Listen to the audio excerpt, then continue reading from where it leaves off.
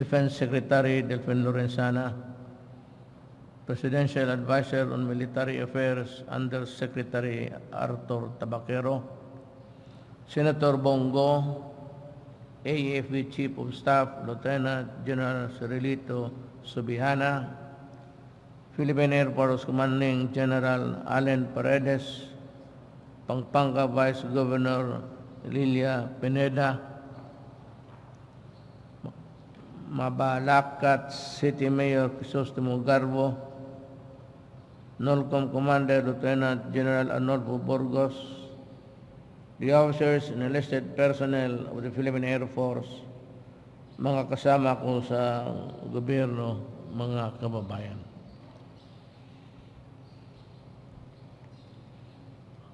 How beautiful it is to look at the sky at dusk and to think that we control our skies in our country. I'm almost tempted to talk extemporaneous, but alam mo, pag kami mga politiko, pag bumuka yung bunganga, matagal matapos. And I have to go home to Davao now because I have to fulfill an engagement there. Our efforts to strengthen our military have been vital in ensuring that we are able to fulfill our sworn and shared duty of protecting our sovereignty and safeguarding the welfare of the Filipino people. I am thus glad to join all of you today as we laud the many accomplishments of our men and women in uniform who have consistently shown dedication and excellence in serving our motherland. I also congratulate the Department of National Defense and the Armed Forces of the Philippines for successfully procuring additional government air assets that will play an indispensable role in safeguarding our nation. Recently, I have approved the proposal to acquire more combat utility vehicles of the AFP. With the recent gains against various terrorist groups, I am confident that our efforts under the AFP modernization program are already paying off. I am particularly pleased with your efforts to eliminate the terrorist groups in northern Luzon, which have led to the genuine peace and sustainable progress in the area, as well as has fostered greater camaraderie among the government security forces operating in the region.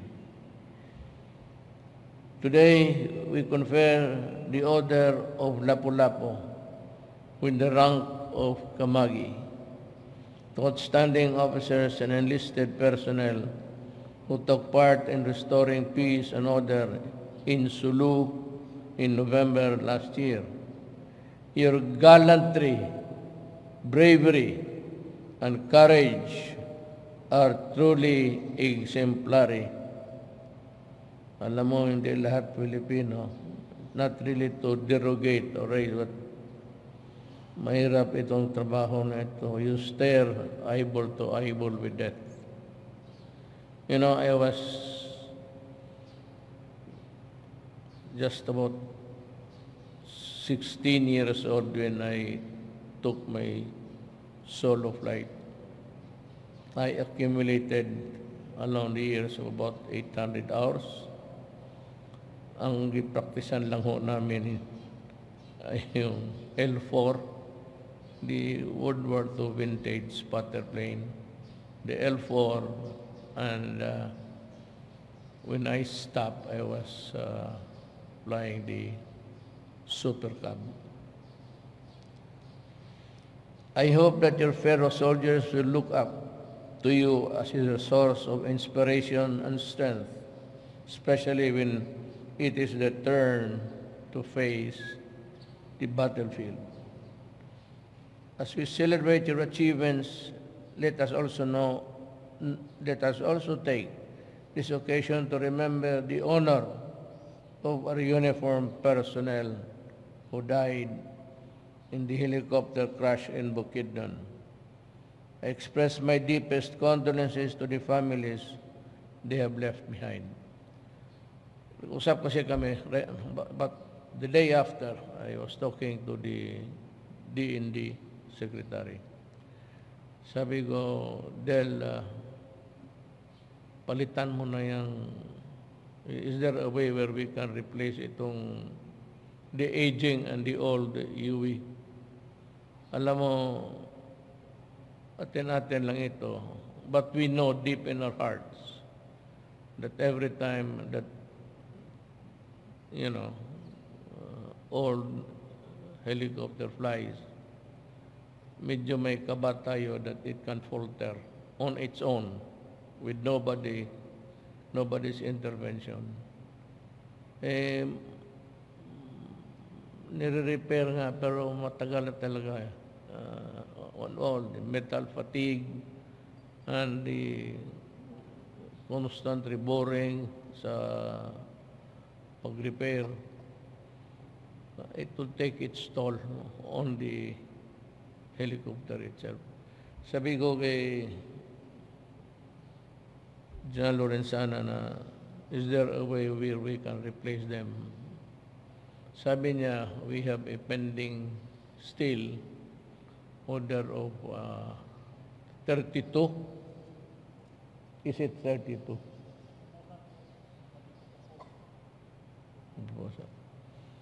Well, I can buy more or less. Madagdagan ko ng 5 yan o 6 before I go. Pero I cannot give you the entire 32. It will be spread along a number of years. But maghanap ako na magdadagan ko ng mga baski 5 and to phase out UE. Gaganda-ganda ng Black Hawk. Alam mo, ganito yan. Nandito si Chief of Staff. Ang problema ko kasi, whenever I read my briefer every night, ang una kong tinitignan yung mga sundalo kong nasawi. And of course, the wounded. And it grieves me deeply to realize that we can improve on this in terms of fighting capability and the airworthiness of yung, sabi ko na kailangan talaga mapalitan na to.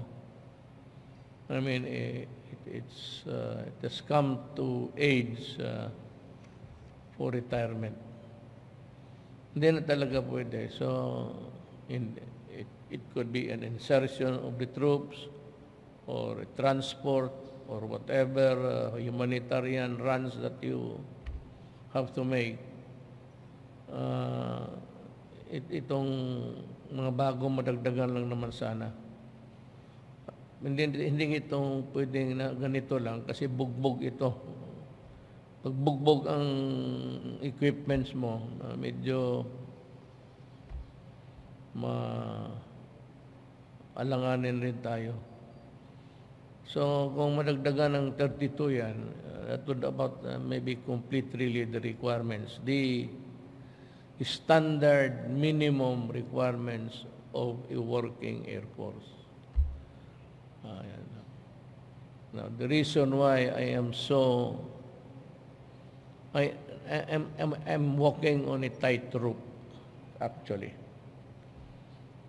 I cannot afford to be brave in the mouth against China because, well, we are avoiding any confrontation. A confrontation that would lead to something which we can hardly afford. At least not at this time. Kaya ako naman sa Amerika, Well, in the past, marami silang, ang paghihinakit ko rin, we ask so much of them because they have taken so much from us. Libre sila to advance their troops in our land. Okay lang yan sa akin. But we do not like it because we want to remain neutral. We do not want to quarrel with anybody. But for the reason is that the exigency of the moment requires their presence here. Okay na lang ako dyan. But in the past, we ordered so much from them and so much were not delivered at all. Kaya huwag ninyo ako, kaibigan ako ng Amerika, kaibigan ako ng China. But what I don't like is yung para kang bata na they promise you and ganon yan eh. Mapunta yung mga top brass nila, this group will promise you. Once they take off, they forget all about it. And nobody is following until you keep on reminding them. Until such time that I was able to talk to President Trump, sinabi niya what are our requirements. So we need the guided rockets. We have been asking for it. And as a matter of fact, we are willing to pay for it, Mr. President. But until now, it's still in the air. I think it was delivered after a few weeks, few months. Kaya ganon, do not be surprised with my... I'm not allied with anybody. I am ally. I'm ally. I-alay ko, buhay ko, pati ang alay ko, ang Pilipinas. Nobody else. Iyon ang tandaan ninyo. Kung marinig niyo ako, it's the game here is geopolitics. The theater is really geopolitics. So ako naman, I'm just hold on my salita ko, not really to seriously offend. But sinasabi ko sa kanila na hindi pwede ito. I would like to put on notice if there's an American agent here that from now on, you want the visiting forces agreement done? Well, you have to pay. It's a shared responsibility. But your share of responsibility does not come free. Because after all, when the war breaks out, we all pay. You, kami, were nearest to the garrison. There were a lot of arsenals of the Chinese armed forces. Yun lang, kaya makita mo minsan suplado. Suplado talaga ako. When I deal with them, talagang nagiging suplado ako. Simply because of past and the pinaka-past until now, kung hindi mo makausap mong presidente. Dito ngayon wala akong, I don't expect anything. It's different when it is the Republican and a Democrat. A Democrat, yung migration, they are allowing migration left and right. But that is their problem. Ang Amerika naman is war hawks talaga sila. But at least, inaano tayo. Nilalagay lang sa back burner yung mga samaan ng loob. So when the opportunity came and I talked to President Trump, sabi ko talaga sa kanya, we are hoping for that, we've been promised, and until now, it's still kaput. And I hope that the Americans would take notice of that. But their nearest possible inconvenient outpost would really be the Philippines, the eastern side, and Palawan. Kaya tandaan nila yan. I hope they would understand that we are nearest to a theater of war. Ang banatan dyan, it would be submarines and aircraft carriers and all. Madadamay talaga tayo. I do not want to participate in any adventure of that kind if I can help it. I am not against the Chinese, neither am I hindi ako pro-American. I am just a Filipino government worker working for the interest of my country. As we celebrate your achievements, let us take this occasion to remember and honor our uniformed personnel. I'm reading it right. And the others who have died in the battlefield. Nung pumunta ako ng just give me about a little.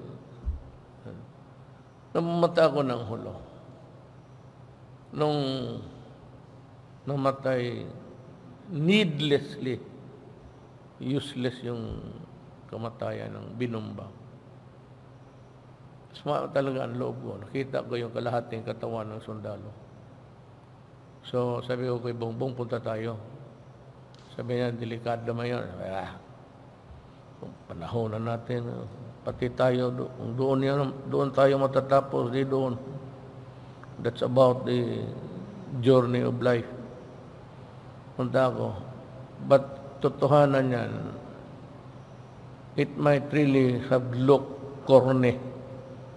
Hilas sa Bisaya. Corny yan sa corny of hilas. But I did it purposely to honor. Ang sabi ko lang doon, when I kiss the ground, hindi ka malang nakapagdasal baski isang salita. Not even to mention the name of God.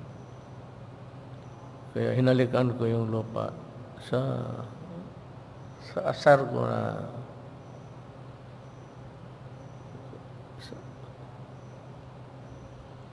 I hope that their families and friends and comrades will take this of comfort in the thought that they are now in a more peaceful place with our Creator. True.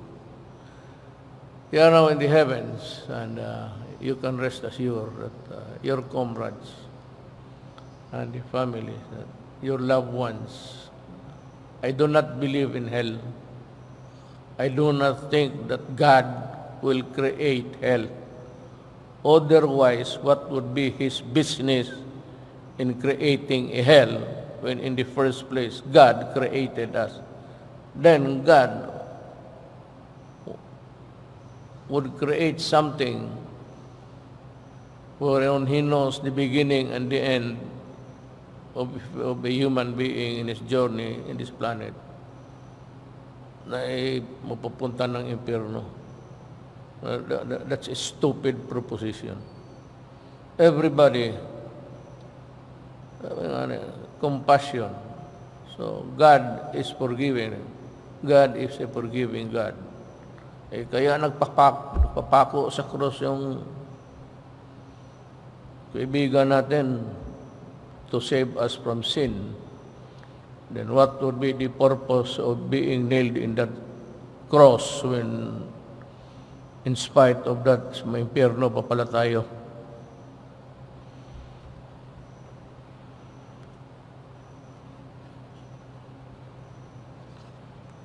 On this note, allow me to convey the love and respect of a grateful nation. Again, I thank the dedicated men and women of our armed forces for their unwavering commitment and selfless service to the Filipino people and the entire nation. Again, in gratitude. I assure you that this administration will remain steadfast in doing our best to ensure, to improve the welfare of the families of those who've gone ahead. Lahat naman tayo pupunta down, whether in the service or outside, then we will see each other there. Do not believe in hell. I have taken an issue with that, with my religion. It does not make any sense at all.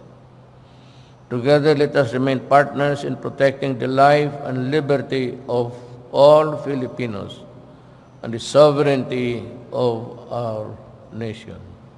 Maraming salamat po.